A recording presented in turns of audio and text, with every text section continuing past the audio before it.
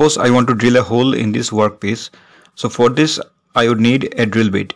But before starting the drilling operation, I need to clamp or hold this workpiece very tightly so that it does not move during the operation. So in this video, let us discuss some very important work holding devices used in a drilling machine. The first work holding device is the drill vise. Here we have two jaws, one fixed jaw and the other movable jaw. The movable jaw can slide forward and backward by rotating this handle. Finally, the workpiece can be held in between the jaws like this. Next is the VBlock. These kind of devices are used to securely hold the cylindrical or round workpieces. A clamp is provided with a screw to tighten or loosen the workpiece. Next is the drill chuck.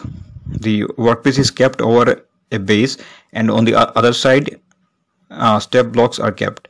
The workpiece is fixedly tied with the help of a T-clamp.